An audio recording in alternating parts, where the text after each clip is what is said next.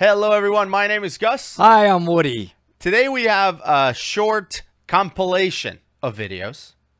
And I chose these videos specifically because it demonstrates the benefit of having proper trim and kicking techniques when it comes to diving. And snorkeling and everything else in the water. Okay? And even swimming, by the way. Regular swimming. One of the questions that we get the most when we tackle these topics is people asking, so what? So what if I'm vertical? So what if I'm not in proper trim? So what if I don't do the perfect kicks? Who cares? It's still scuba diving. Is it though? Well, there's a lot of so what's there. You know what I mean? There's a lot of reasons why we want to be in good trim and have efficient kicks. Yeah. I mean, it's too long to discuss in this intro. There's so much to that.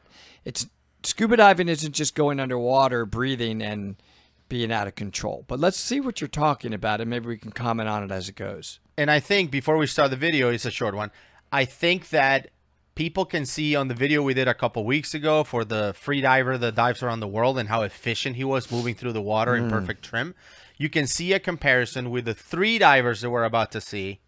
Well, 2 divers, and you're about to see what's going on. But again, 3 short videos. It's a compilation. Let's go. I'm already. I've never seen this, and I'm okay. I'm pausing. What is this person with an instructor? Well, we're about to find out. Okay, because they're really hurting that person that is bicycle kicking and moving their arms all over. Right. So the first reason of so what is you're going to blow through all your air. You're going to get nowhere doing that bicycle kicking, and you could potentially damage the environment. That's so what number 1. Look how much she's moving through the water doing this.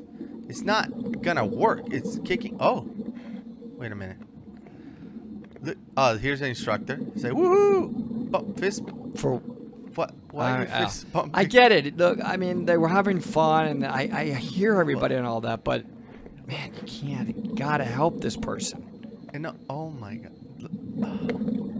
It's okay to be like this at the beginning, but somebody needs to tell you and inform you. Right. So I'm not. I don't want to make fun of this person. No, we're not. I just want to help them. Why is he fist bumping her? We want to help them. Give her some instruction. That's all. She doesn't know. There's nothing wrong with her. She's bad. Doing Look at the instructor standing at the bottom, like no big deal. He's blowing bubbles now. Like, oh yeah, let me show you. He does a good job at that, by the way. Let me show you how to throw. Is he standing, by the way? Yes. Standing in the bottom of the ocean. So guys, you just can't. You're just. So look, I mean, you know what? Let's say something goes really bad, and that woman has to be on her own, and she has to get somewhere. I mean, she can't kick. You have your buddy blow through her air. I don't think she could multitask. No. And what I think, I'm not making fun of her. That's the whole thing that I'm trying to say here. Right. She doesn't know. If you're going to be an instructor, give her value. She paid you to teach her. Teach her how to be in good trim, and the whole dive for her will be more relaxing. Way better. She'll see more. She'll feel better.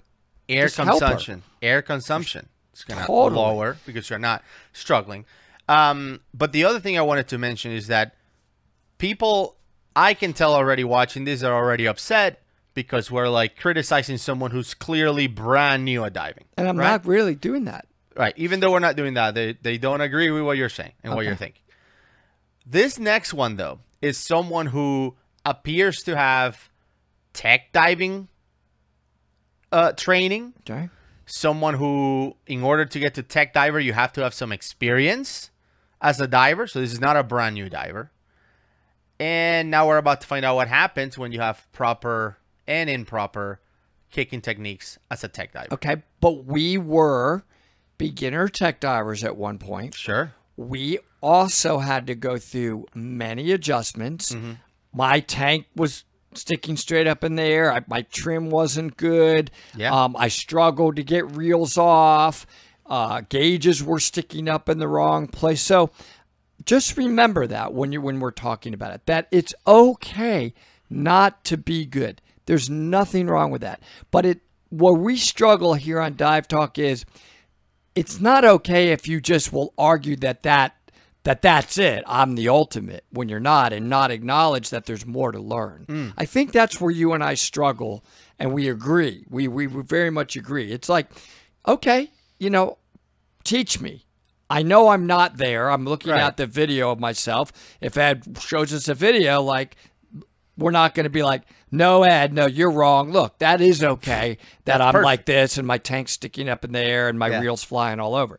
That's what we don't do. Mm-hmm. And you see the difference, everybody out there? So I want to put that out there, that we're not making fun of this person, but we're pointing out what is the next level. What do they need to learn? Okay. Side mount diver. So kicks immediately are a problem. Those are brutal. How much training does this guy have, assuming he's certified side mount, and nobody spotted this? Yeah. And you could just see, right, everybody logically, that the fins don't work if you're bicycle kicking. You're not using the power of the fin unless you're got straight legs. You don't have to frog kick.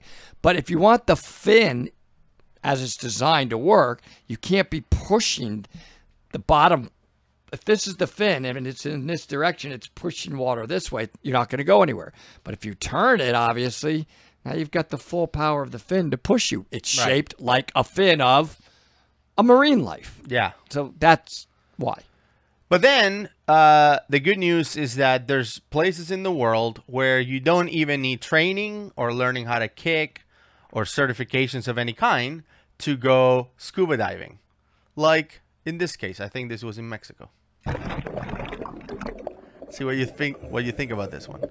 Oh no, it's not Mexico. It's somewhere in the Mediterranean, I guess. So this is the new dive guide.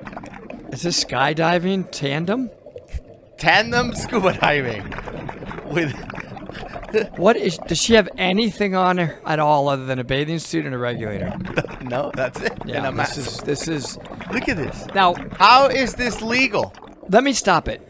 What from those of you who have watched Dive Talk, what do you think, logically speaking, is the single most dangerous part of what they're doing right there? I'm going to give a hint. If the regulator gets yanked out of her mouth because for some reason this guy lets go of this person for even one split second, right? At that point, what is she doing? Drowning. She's holding her breath. Yeah. You think she's going to bolt to the surface holding her breath? Immediately. Or do you think she's, based on this, do you think she's like, oh yeah, I remember in my training I should blow bubbles and make an emergency swimming ascent, which I don't have any fins on, so there's no ability to go anywhere anyway. Right. This is a death sentence if she has any problem whatsoever. So don't yell at us for saying, oh, she's just having fun. I want her to have fun safely, because if that gets yanked out of her mouth and she goes to the surface and holds her breath, she's going to be dead. That's right. Look at this. Let's just go dive down to 50 feet or whatever. I'm surprised they even posted it. How is this allowed? How is this a thing? I don't know what dive agency he's an instructor in, but he violated every standard. Just take page 1 through 200 of the standards. Violation. All of them. Just write violation on every page. Who does that? That's total nonsense. Would we rate that as maybe the worst so far of the 300 plus videos that we have? Could be. Actually, I think so. Yeah. This could be number one. This could be the new number one most single dive violation ever. I'm sure there are people watching this who are like, but guys, live a little. She was totally safe. I'm not going to agree with them just because they're going to yell at me on Dive Talk. That's a death sentence. Unbelievable. We did, though, react to videos that are similar to this one, like the guy who was like with a leash. Remember, another diver. At least that guy had a tank and regulators.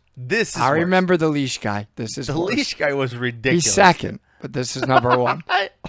If you're interested in seeing the second most absurd things you've ever seen scuba diving, click on the video right here.